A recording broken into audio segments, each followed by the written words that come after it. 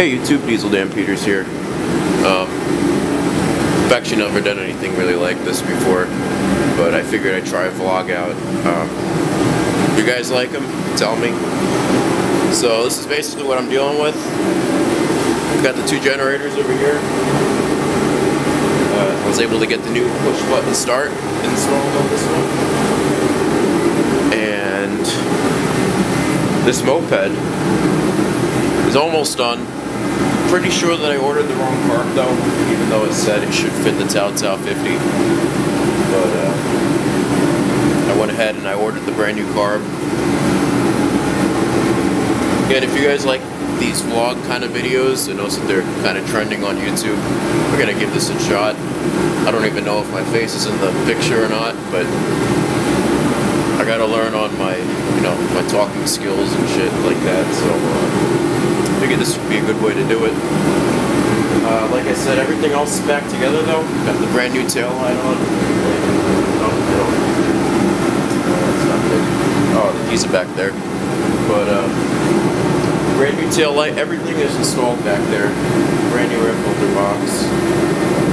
Oh, it looks like it might be leaking some gas actually.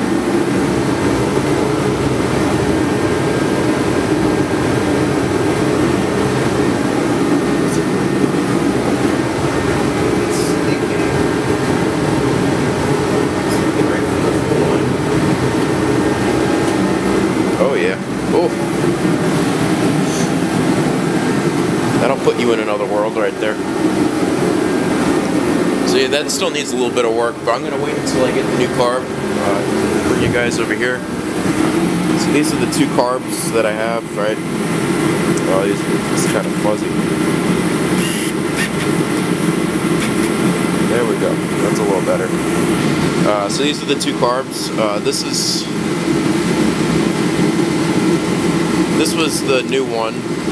This was the one that came off of it. I don't know if this was new or used or what, but I ordered the one specifically made for that Taotao 50. I'm pretty sure that this was a 19 or 20 millimeter inner diameter. This is like an 18. I didn't think the 2 millimeters would make a big difference, but obviously it does because it's just running way too rough.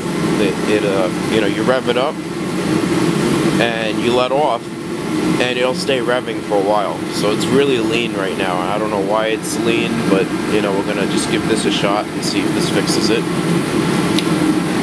But yeah, stay tuned. I'm gonna put this thing back together now that I have all the wires situated, and coated everything with some electrical tape. I've been using this liquid electrical tape, which is great. Makes my life easier.